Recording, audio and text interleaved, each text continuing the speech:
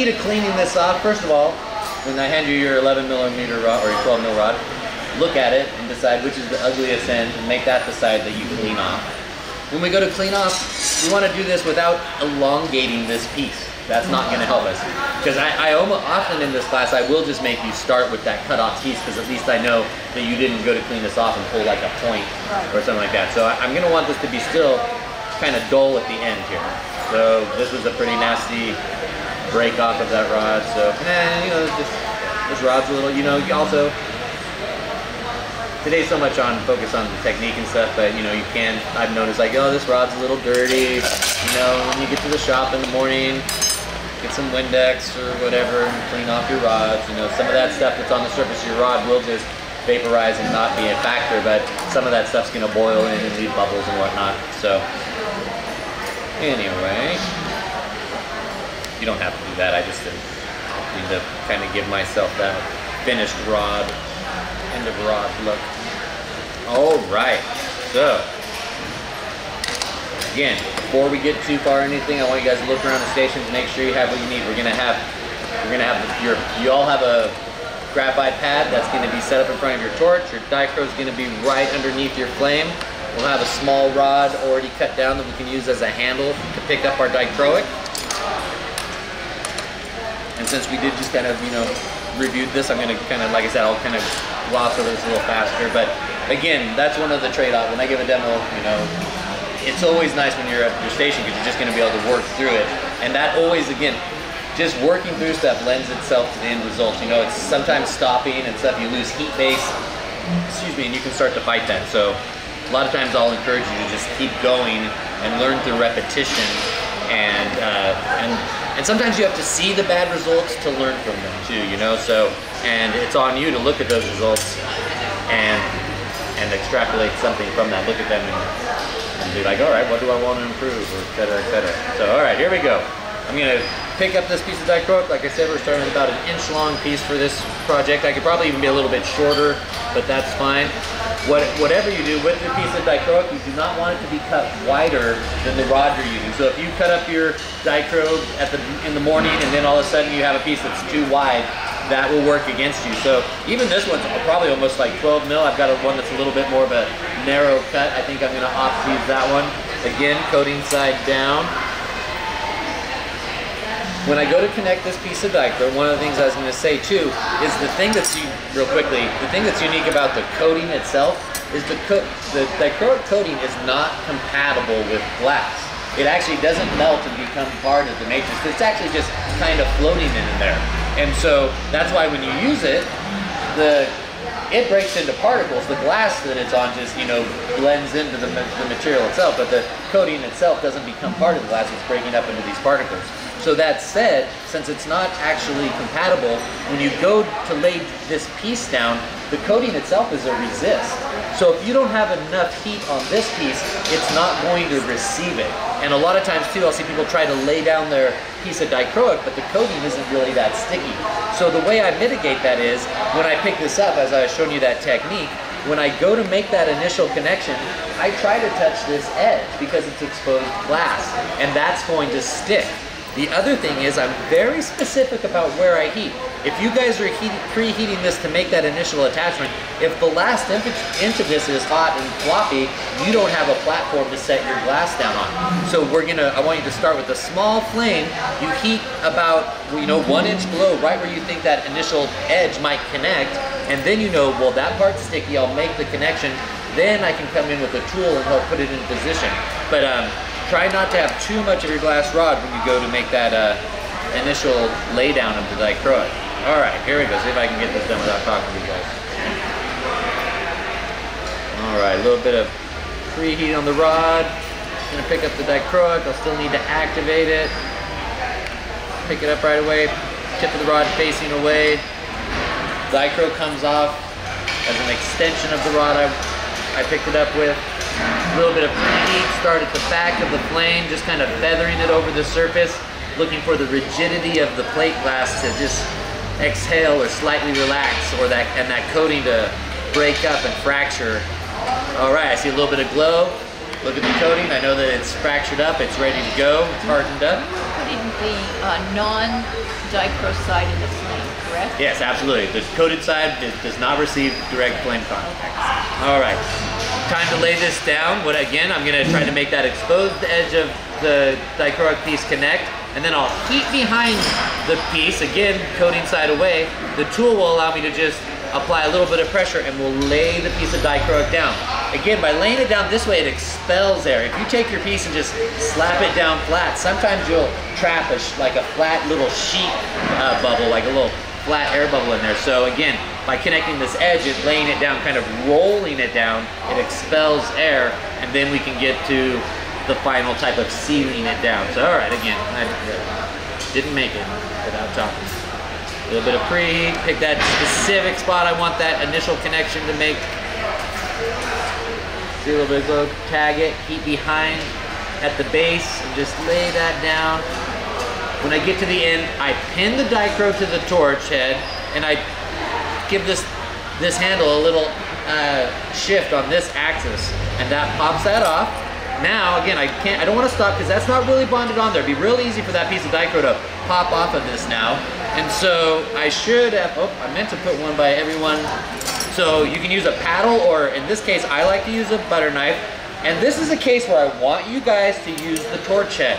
What we're going to do, again, and this will be done in a few small, like baby steps, we're gonna apply the heat to the back of the dichroic, being very conscious about how we enter the flame. It's still exposed on the edges there. You see that? If I go in there casually and I let the flame get under there, it can burn out the edges of that before I even get this sealed.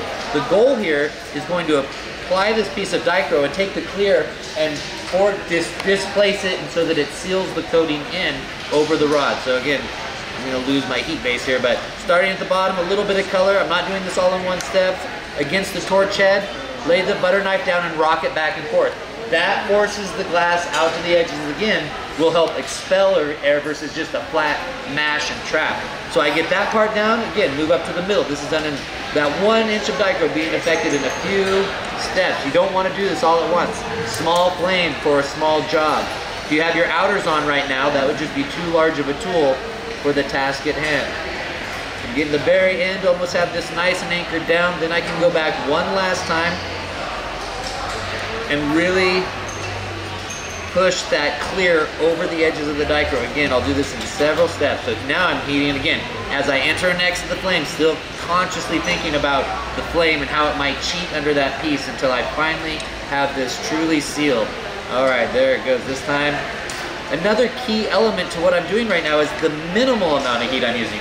If this is so hot that you actually get the rod hot, well, when you go to apply this, you're just gonna flatten and distort the whole thing. I'm only getting this hot enough really so that the surface is hot, so that this thin piece of Pyrex that the dichro is applied to is getting hot, and the rigidity of the rod allows me to, you know, make that connection and seal in the dichroic. And finally, the very end. If you guys want to kind of come up here, you can kind of see now that the clear's been like pushed over the edges. You actually see where the coating ends, but you see that?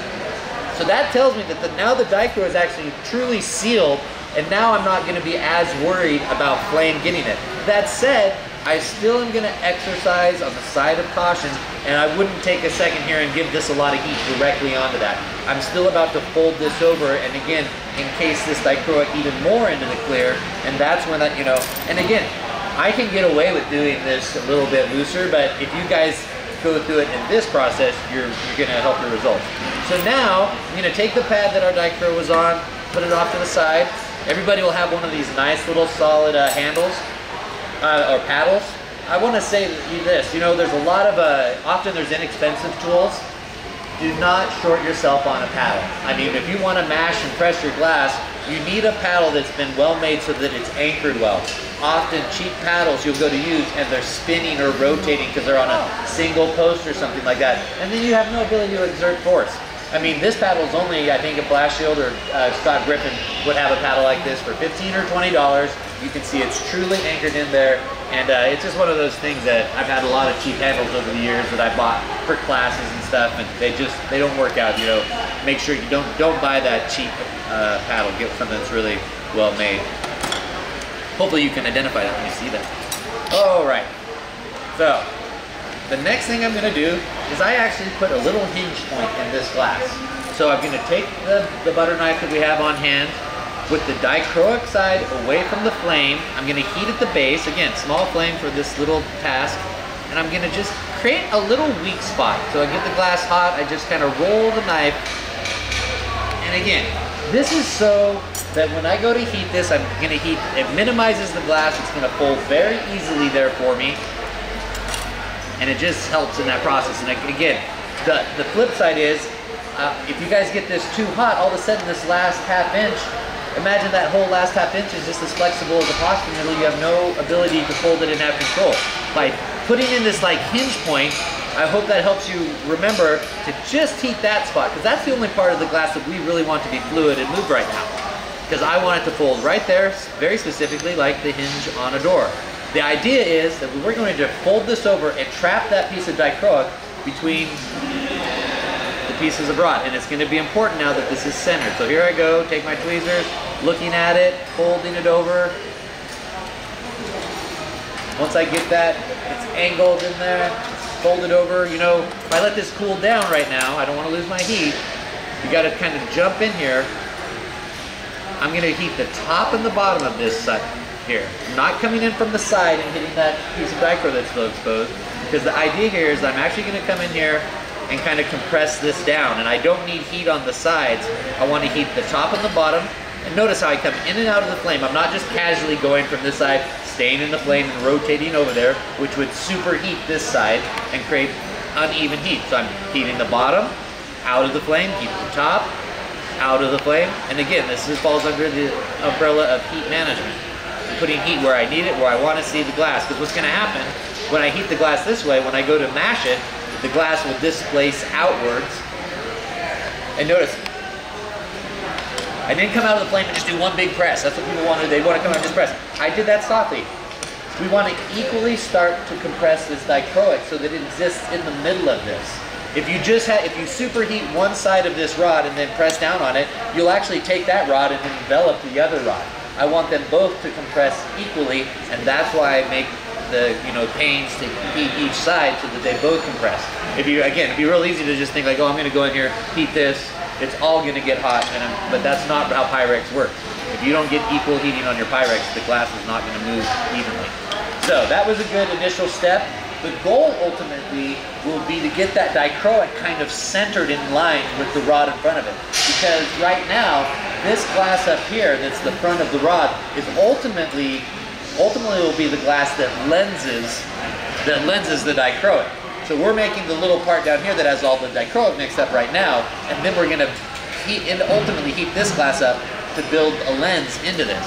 Again, remember, we're trying to make this on a single axis point so we don't have to be switching around too much. So this needs a little bit more compression. As you can see, the edges of the dichroic just still kind of out there. And so I'm going to get this hot, just place a little bit more glass out to the side, and then I'll actually start coming in and blocking it in on that seam side also. But I'll do one last top and bottom for right now. One more good compression and try to get that a little bit more centered. And then I'll start to really block it in by hitting all four sides. And again, it's down to the pad, up, flip, press, up, flip. I don't want you guys spending too much time on one side, or it'll get off axis and uncentered from it. All right, starting to kind of hit the sides that time. I don't know if you guys noticed. You can see I'm starting to work that dichro. It's going to just be sandwiched perfectly in between those two, and that's good, because ultimately, if we get this centered, it's going to be lined up behind the lens. Now, if we don't get that dichroic centered, after we spin this up, you actually cast the dichro out to the outer edges, and it won't be in the core. And when you look down your Galaxy marble, it won't be a burst from the center. It'll be off to the side, and you'll have like a wormhole or a little black hole in there. And that's how you rationalize that one when you're selling it. So.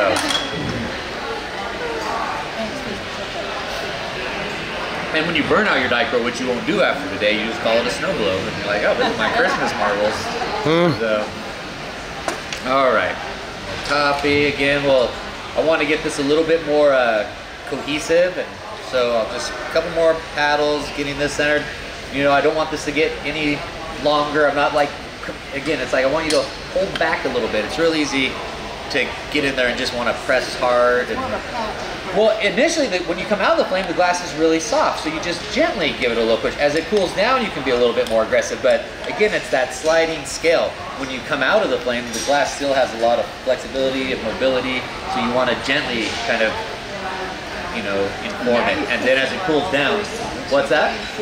Now I am. I've transferred to doing it. After I get a good displacement and the glass comes out and seals that piece of dichroic, I'm not as worried about, I'll come in from the sides and kind of block it in.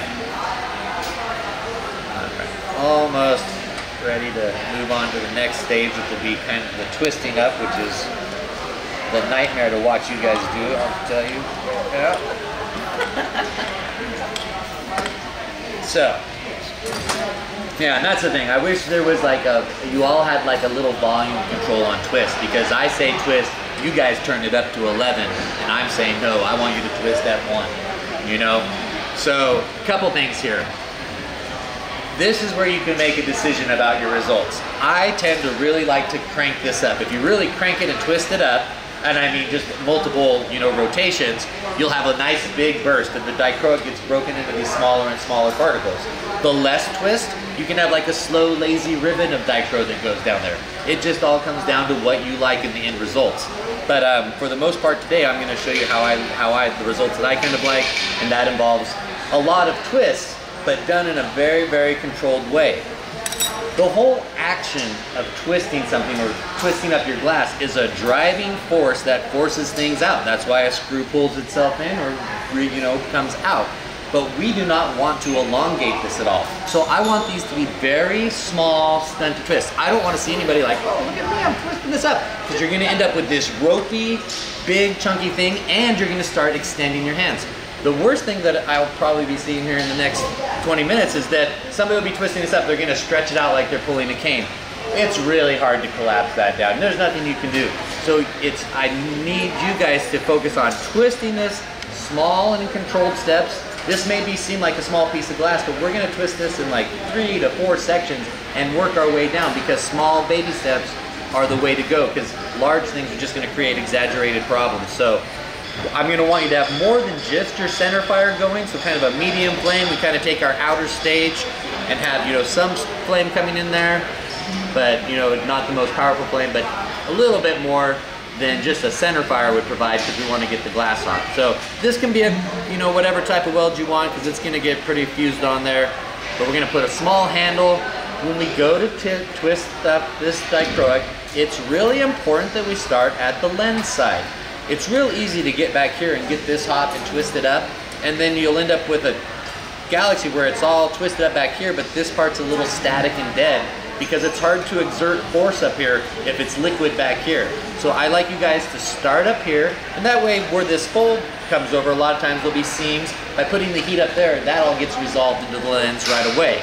So as I heat up this little plug of glass here at the back, I'm really just gonna focus on getting the top 25 to 30% hot. I'm not letting that's so important here.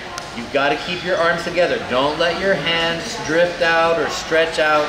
Otherwise, you're just going to get a slightly sarcastic comment from me, and then lots of encouragement about how we're going to.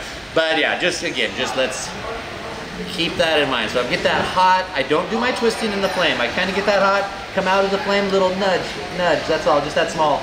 Then when I go back in, the little ropiness that I did create starts to resolve and melt in. I don't want to see this, because what happens if you have that ropey low and high points, those high points will sometimes melt in and create these bubbles.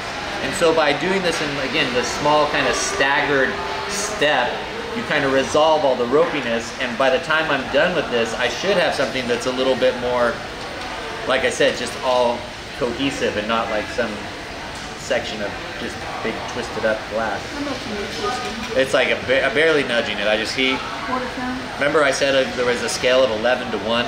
I'm on 1. So if 11 is a full turn, you're on 1? I'm going to be, again, we do not have a vocabulary that's going to allow us to satisfy that question. I'm just saying it's minimal. Yeah, there's not a fraction that has an answer there. All I can say is if I see you go, or if I come over and I notice that you have these big things, it's the telltale of what's happened.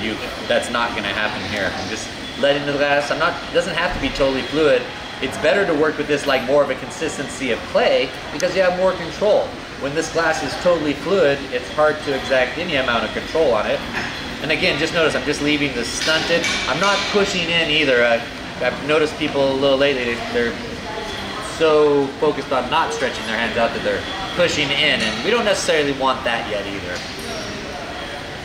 But again, just in and out, not letting it get away from you. If it gets too hot and too out of control, just come out of the flame, let it settle down and cool. And every time you're pulling it out, you're I'm just like a teeny tiny bit. It's probably a 32nd or a 16th of a full 360 degree turn. I know, I did that just for you. That was for you. That was like It's the math person. talking through. Yeah. I knew that you needed it. I do. But I didn't. I could have also told you to divide 360 by 11, and then you would have got the answer. If it and it would have been by 10, not of all, because 11, of course, is the Spinal Tap tribute. It's not that it actually has 11, it's 10. And yeah, and then it would have been 136, which I said a 32nd, right? Or did I say 36? We'll cut to tape and check on that later. All right. Anyway, so now you can see in there. You guys want to take a look at this? I'll let it cool down. You can see it's a lot of rotations in there. Not burnt out. No little fuzzy whiteness going on. Oh, wow. Yeah. So now we've got this. We've got a handle on here. It's time to like, we're gonna, this, and again, this will be one of those things that just takes practice and time, but we're gonna bulk up the front of this with a little bit of a lens. The key to making a lens is, first of all, sometimes, you know, as we get this hot, again, we can't let our hands drift apart. The way I think about it is I try to heat the glass in such a way that it flows down and becomes the lens. I'm not trying to push it because, again, you'll see the results of pushing something in. You'll create a Maria with something that's very steep, like a steep shelf. And what I would like to do with this is I'm going to try to heat up this clear rod, because of course this is the part that's going to flow down and become the lens. And I want to heat it up in such a way that this plug of dichroic that we created kind of goes along for the ride. So it's on the back end kind of opening up too as we build up the lens, rather than just heating this up, pushing and creating some big blob of clear in front of this. It should be a marrying of the two with the bulk of the heat in the clear, okay? So I have you know, my outers are going, nice even flame. I've adjusted my center fire. The bandwidth of the flame, the right edge of the flame is the dichroics just peeking in from the plug there that I've made, and the bulk of the flame is going into the clear rod. I'm holding it at an angle so that the heat travels upward into the clear, and it's just, and an angle down so that also the glass is flowing. You can already see the glass is starting to expand right where that dichroic is. And if it starts to get away from me, I can level out and react to that. But again, I need you guys to help me by reacting to the glass. When you see something happening, or if it feels like it's getting out of control, do yourself a favor and just come out and let it cool down. But again, now as I start to get a bit of the flow of the glass going, and I see that the dichroic's involved, it's at the base of the lens, I'll cheat over a little bit more into the clear, and now I can start to build some clear in front of the clear that I've already started as a base for the lens. And the key is, you know, you just don't want to have this really exaggerated shape going on where the lens is all feels like it's a separate entity from that back plug. You can see how there's just something, they kind of are blending together there. And again, this is kind of a small scale rod or project. We don't need to make it do too much of a lens. I just want you guys to get the practice of adding that dichroic and the fold. I mean, there's going to be a lot in this for you guys already, since this is your first day doing this type of stuff. Dichro looks pretty good in there. Got the lens built up. Going to come out of the flame, keep it on center. I think that's enough lens for this. I'm not going to sit there and add a bunch more. I'm actually going to let this cool down. So one of the reasons I like to get this lens built up before I do anything with the back is that this actually gives us a larger footprint to work with to melt in the back. Now, if you had melted the back and had a ball and then tried to melt in front of it, that actually doesn't lend itself as well to this. By having a larger footprint, now we're going to be able to take the handle off, really put some heat back there, and again, have that part marry into this lens section. And we'll be able to be more aggressive with the heat because we have a larger footprint to be working with. versus having the back of the marble all rounded out and then trying to add lens to it. Which also works. You can do it either way. No one way to do these either. Just gonna clean that back area off. So, when you have something like this, it's kind of like a little tower or a high point. The way you want to heat glass like that, again, and I think it's slightly counterintuitive, our intuition would be like, oh, I better heat the top of that so it all melts down. That's actually the opposite of what we want to do. We want to heat at the base, so that the glass expands from the base and the top recedes at the same time. And you're less likely, sometimes if you do it the other way, you may end up gathering on the end and folding something over, or trapping air. But by starting at the base of that little extended section of dichroic plug, that glass will, again, flow out at the base and marry into the lens. Again, notice the angle I'm holding the glass right now. I'm totally shielding this area. It's not gonna get floppy and away from me. I can't come in, I'm talking to you right now.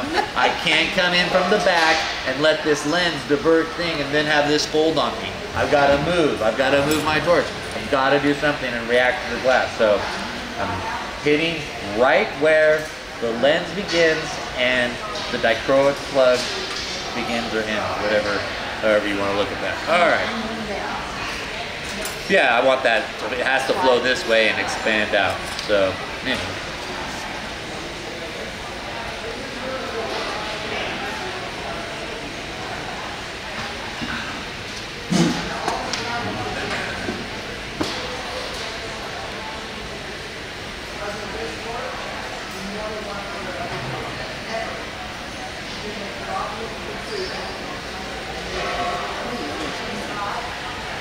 Oh yeah, just like in order, I mean, this is one of the ones that I like to do as a demo because when the end results of these, they look pretty good, so the first one that you guys do at your station today, we're gonna have you do this, and then we're gonna have you put your color dot on there so we can identify them tomorrow. And then, but one of the things that does make a Galaxy marble nice is to put a backing on it. Dichro really pops on a dark backing. So often, as you can see with both, like with Toby's there, you take your dichroic and you put a nice dark cobalt or a black behind it, it's gonna make that dichroic pop a little bit more. These look great just as a clear marble. We do these with just clear. You can use, or a nice transparent red can look nice, but for this first one that you guys make at your spot today, we won't put a backing on, but I am gonna demonstrate a backing since we've got mic filming and everything, and it'll give us a little bit more time for before lunch too. But the first one at your station will be just rounding this out, shaping it, taking it off, making the marble. Because adding the backing is a whole nother skill set, but this is your chance to get a little bit of that info. So I let most of this, even, you know, I might as well stop now because I am gonna add a backing, but as you can see, if I just keep heating this, you pretty much can get the marble to round out. So we'll let this cool down.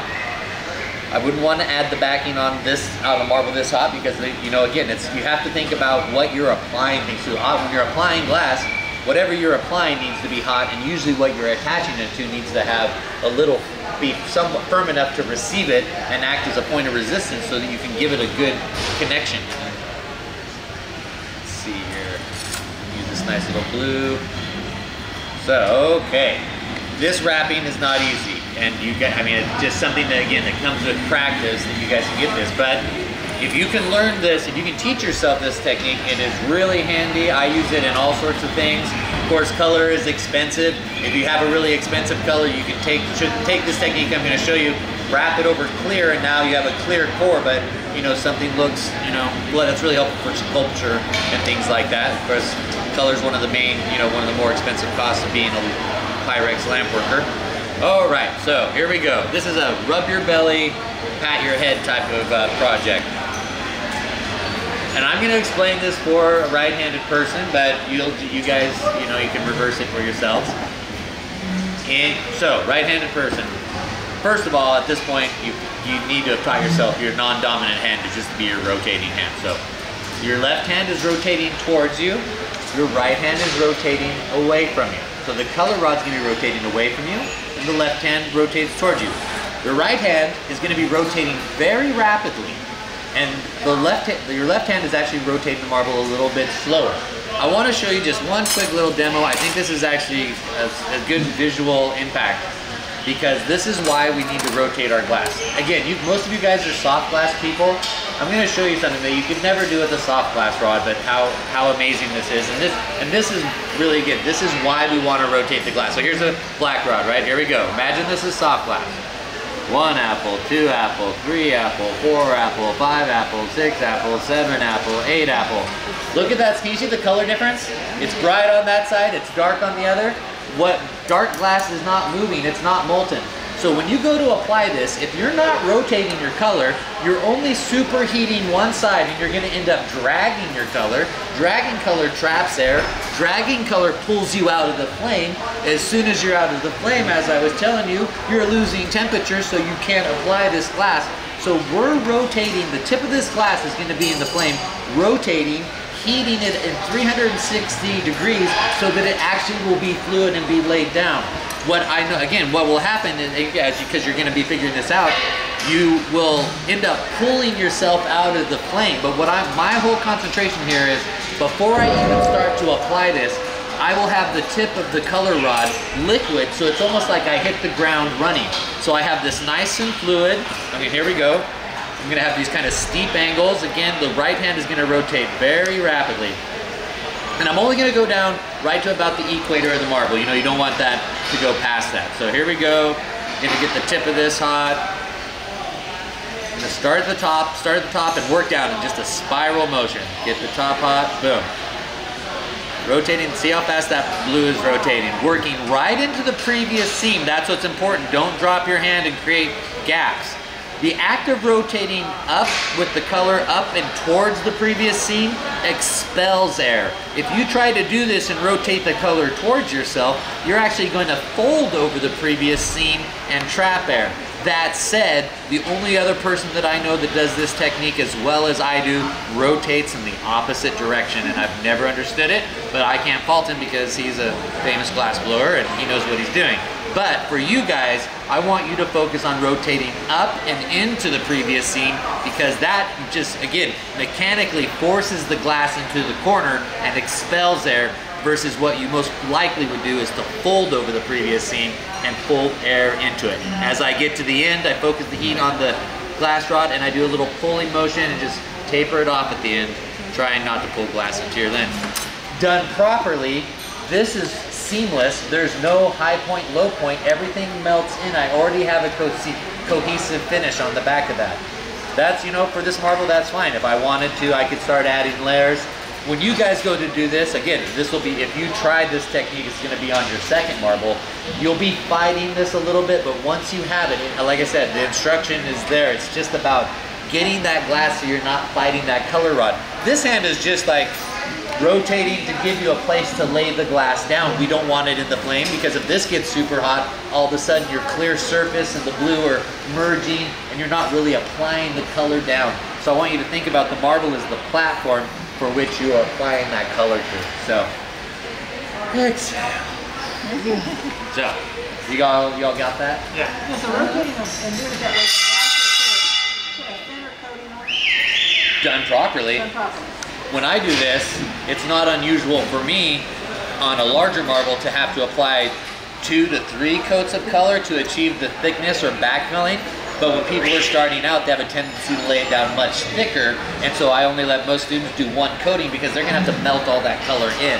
So, and if you are doing it in between coats, you make sure you resolve your surface, because by resolving the surface, when you put that second coat in, you won't be trapping air bubbles in any type of gaps. If while you're doing it, you notice that your hand drops and it makes a gap between that and the previous seam, just work through it. Keep your momentum of heat, finish off, and then come back later and backfill those holes. All right, so time to just do our shaping on this. We've all been through this before, so we know what to do here.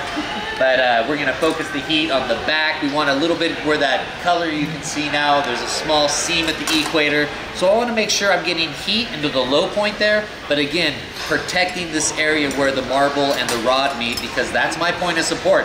If I have a flame coming down there and heating that, and it gets away from me, you're not gonna be able to exert pressure, and you're gonna lose control. So again, it's on you guys to, you know, you want to prevent yourself. This is your feet on the ground. You don't want to take your own legs out. That's your whole support. So, you know, you got to just be very, it's that presence of mind again. Let the heat I'm letting the heat, you know, transfer into the marble, and it gives me a longer window of working time than, again, coming in from the side where this heat is spilling over to the rod stock and, again, getting floppy or getting away from me. Remember, rotating the glass, it doesn't have to, you just need to be responding to the glass. Don't feel like you have to be going fast the whole time. That doesn't actually always serve you very well. Just try to rotate at a comfortable pace that keeps you on center. It's not a race. Sometimes I feel like people they're gonna burn themselves out too quick. So all right, got some nice heat, gonna come down to the mold, entering the mold at a 45-degree angle, rotating always as we enter the mold, gently as we start, and as the marble cools down, we can apply some more pressure. I'm not stirring the pot, as I've mentioned before. There's nothing achieved by moving your marble around like this. Just moving from 45 degrees down and dropping your hand works the entire surface of the marble. You're not affecting any other part of the marble by doing this, other than possibly exerting a force of gravity down on your marble, which will work against you. Again, you are never in your marble mold perpendicular to the mold. You achieve nothing by being in that position in your mold. So again, even by that little example I did for you guys, I can see that I kind of mushroom capped this out a little bit. And of course, I'd rather have an egg. Again, high quality paddle. I use this in the flame all the time to divert heat. On a small marble like this, but with a big flame, that flame still wants to sneak around. So I'll put my paddle in the flame and divert all the velocity and force of that flame straight onto the end and prevent that sneaker flame from coming around and heating up the rod. Again, what I'm doing, by doing this, I allow myself a longer window of time in the flame without losing control. And to shape a marble, you've got to get it hot. Again, the most common thing for people starting out is that they're trying to shape their marble after it's already too cold or not going into the mold hot enough, so that they're not really achieving anything, and it just becomes a back and forth process. You've got to have heat for the glass to move.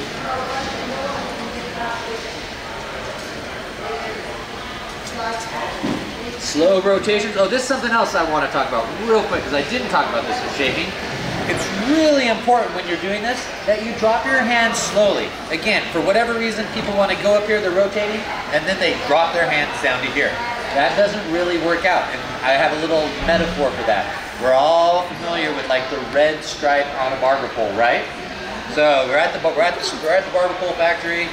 You go up to the white pole, it's spinning. You take your red paint. You start at the top. You swipe down. You've got a red stripe on there, right? Oh, you came back for lunch, you had a few two martinis.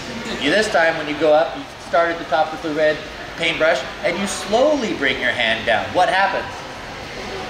What happens? It gets entirely red because the pole's rotating, and because you go down slowly, you paint the entire surface. It's not a red stripe, you've worked the entire surface. That's what's happening on your marble. If you're up here rotating, and then you just drop your hands, you've actually skipped an area of the marble where you're not shaping. So when we're shaping our marble, we want complete rotations as we're moving up and down, because that works the entire surface. Remember, your marble is not in the mold being compacted by the walls of that. It's a single edge. And so if that single edge, if you skip by that area, you're not really compressing your marble. So yeah, keep that in mind. It's just one of those things. Everybody wants to drop fast and they want to stir the pot. And, you know, those are just, it must be just, yeah, 40,000 years of making soup. A lot more soup and marbles. Yeah, more soup and marbles. All right, so what's our time check? Anybody? 11:23. Oh, beautiful. So we're just gonna get this off of here. We'll be done. Come in with our cold weld, medium flame. You know, not just our center fire for this. We want to break in on both sides. We're just gonna see a little color coming to the tip of the rod. Your marble already has heat, so often when you go to do this, you'll go in and your marble will get color right away and your rod won't. So just keep that in mind. It might take a sec. Sometimes it's worth it to get a little bit more heat in the rod before you make that attachment. Then again, I come in, I see a little bit of color come out of the flame, wait until the color's leaving. I'm super shaky for coffee. Try that again. Again, I just kind of put the toe down. I don't fully commit. I rotate, shift it into center. Again, if you just take that punty, again, it's intuition. People just want to put that on there and push. And you just make such a large footprint. You're like fully committing at that point. This is a non-committal relationship here. We want that thing to come off easy. And so just tentatively put it on, get it into position, and then as it's cooling, if you want, give it a little bit of a nudge, and maybe you get yourself a little bit more adhesion. But for the most part, that cold weld is all about coming off easy. So again, not the flame. Notice the angle. I'm cutting up into the rod. Most of the marble's done. I do not want to heat that. I do not want to take this rod off and be pulling away glass from the marble, distorting the shape. I'd rather get this off, and then with a lot of control, I can come in here and see what needs to happen. So I'm looking, obviously there's a little bit of a nipple of glass on there. We'll do our little visual cutoff exercise starting at the back of the marble. Follow the curve of the marble and cut through there, and it just gives you that little bit of information like, all right, I don't need that whole thing gone. I need about maybe just about half of that nipple gone, and then I'm gonna have the right amount of material. So don't overheat your glass, just take off a little bit. It's a lot easier to, you know, it's like that, what is that, measure once, cut twice, or is that the wrong way? I think so, yeah. Measure twice, cut once, yeah. Yeah. Again, I don't want to superheat this marble. I just want that nipple to be hot, because that will, if that glass is hot, when I go into the mold, it will just go right into the curvature that's already existing. But if I get too much of the marble hot, then I will just be, again, I'm just setting myself up for more shaping and work. Again, this with a nipple like that, we're going to enter at a 45-degree angle, gently rotating. Just let that start to push in. Then I can start to drop my hand. That forces the glass to the outer edges. When we're using our mold, when we're dropping our hands, it's still creating friction and drag. It's pulling glass to the outside. When we go up, if we're applying pressure, it's pushing glass to the front. So keep that in mind. And again, it's those concepts that allow you to figure out how to put glass where you want it. And the mold is, you know, that's that ability to create friction and drag allows you to push the glass around on the surface of a marble, which would seemingly not have a place for you to push against or to shape. So, oh my goodness, I talk so much.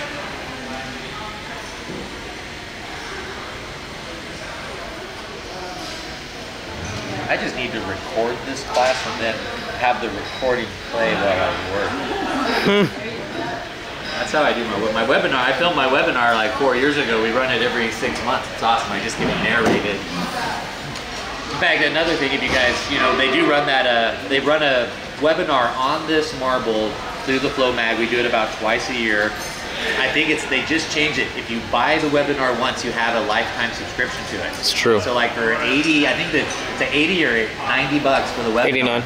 Yeah, and then you have, so again, you have like this demo in perpetuity. So kind of a good deal. All right, here we go. Look at that. Boom. Wow. Oh, yeah. Is that good, Mike? It's fucking awesome. Again, no burnout, bright color. It's so much about protecting that coating and just and taking all the caution in the world, like I was saying. And then after you get comfortable with it, you're gonna realize like, oh, but if you want, when you at the end when you look at your results, if you see little areas, you just, you know, I want you to know. I think you need to put a black dot on it. Yeah. All right. So this one's get a small flame ready. Into one of these cups that will hold it. Oh, look at that beautiful release. Again, level out the torch, punny mark facing outward, rotation around the punny mark so that the glass relaxes to the outside and does not bead up. Again, our intuition is to take a punny mark and go right onto the punny mark with that heat. When you go right onto that punny mark, the glass goes where the heat is. So if you're dead center, the glass beads up to the center. By heating the outer edge of a punny mark, the glass not only relaxes to the center, but to the outside. So that's how you make a nice punny mark. And then you can use the light. I always look around like that punny mark's good, and then it doesn't count.